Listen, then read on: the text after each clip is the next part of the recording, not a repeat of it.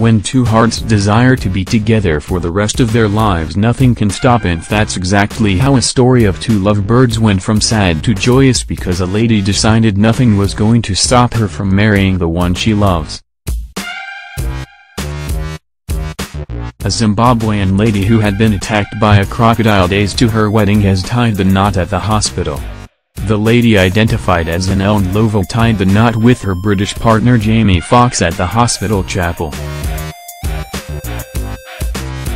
Ndlovu, who was a national tennis player, was attacked while she was canoeing with Foxx in the Zambezi River above Victoria Falls in Zimbabwe.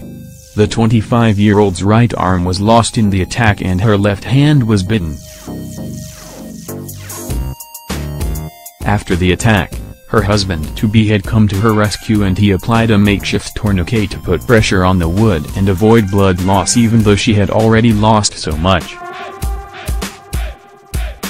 A family friend described the incident.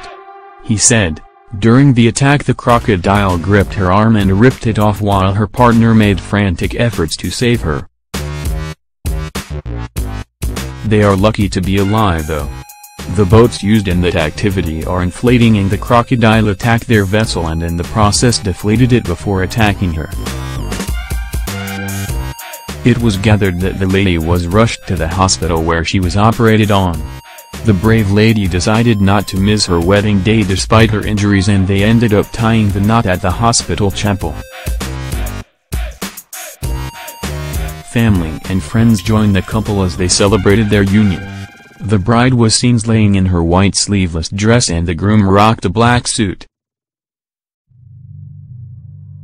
25-year-old Ndlovu would still be able to play tennis as she lost her right arm, and it was discovered that she is left-handed.